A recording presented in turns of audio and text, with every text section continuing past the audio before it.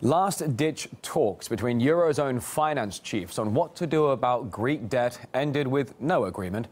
A split occurred between major EU nations over new proposals put forward by Athens to secure up to 80 billion euros for the country in exchange for yet more austerity. We are determined not to pay, creating an invoice which everyone knows cannot be trusted. The Greek government has shown political determination. It is a very important element of trust that needs to be rebuilt between the institutions and countries of Europe and the government of Greece. Now, these talks will resume later on Sunday between Eurozone finance ministers in a meeting already billed as decisive, like many before. Let's cross live now to RT's Dan Hawkins in Athens, joining us for more details on this. Good to see you, Dan. Can you talk to us about how deep the division is currently among the Eurozone leaders?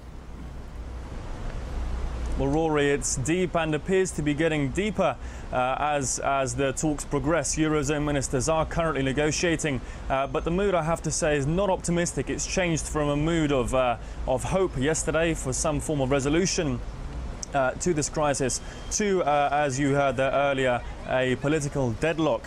What was a split for the last several months between the Greek government and the EU members has now become a split within the European Union itself. It's divided essentially into two camps: the so-called fiscal hawks, who are led by Germany, and the North European countries such as Finland. They believe that the bailout should not go ahead under the current proposals, and their solution to the crisis is a temporary Greek exit from the euro, a 5-year exit. The Greek government, it has to be said, has so far rejected that proposal. The other camp is led by France and President François Hollande, and countries in southern Europe, such as Italy. They believe that the EU should do everything possible to maintain unity and to keep Greece and the Greek economy afloat and part of that union. Now, it has to be said that trust is a central issue to solving this conundrum, and it's that which is so severely lacking at the moment around the negotiating table. Eurogroup chief Jeroen Dijsselbloem has pulled no punches about how he believes Greece should go about rebuilding that confidence. Well, they'll have to listen to the ministers and the institutions first and to see what improvements are needed.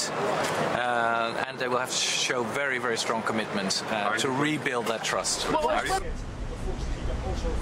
Well, it's unclear at the moment what the outcome of those negotiations will be. They have been ongoing since the early hours and continue into today. What is clear is that the Greek people here on the ground face continuing uncertainty over the action their government and the EU will take. And indeed, the Greek economy does appear to be running out of time, despite those capital controls installed by the Greek government to stop the outflow of cash from the country. The banking system will eventually run out of liquidity, and if some solution is not found, the Greek economy simply faces a risk of imploding. All right, RT's Dan Hawkins live in Athens. Thank you for that. Well, on Thursday, the Tsipras government performed a bit of a U-turn and pledged to accept more austerity measures. But still, the Germans called the plan far from sufficient.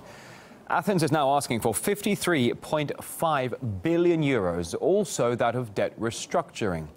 In exchange, it promises to raise corporate tax to 28% and scrap tax discounts enjoyed by some Greek islands. The country also plans to raise the retirement age to 67, and those who stop working earlier will have their pensions cut. But there is doubt that even if a deal with creditors is reached, the Eurozone can ultimately be saved. We're already starting to play for blame game points rather than honestly negotiating. My impression is that we're going to see a Grexit within the next few months, either because there is no deal today or tomorrow, or because there's a deal and the conditions and benchmarks, the word used by the Germans was benchmarks and milestones imposed are very, very, very short term, 14, 15 days, and they won't be met.